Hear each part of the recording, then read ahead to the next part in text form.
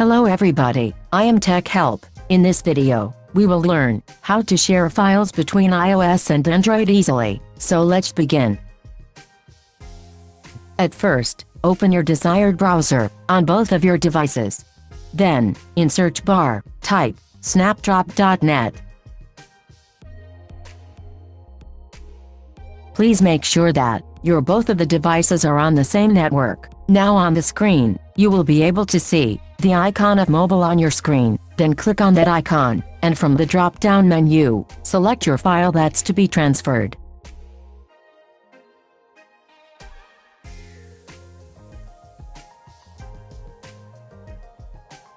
On another phone, click on the Save option. Now your file will be saved on your phone.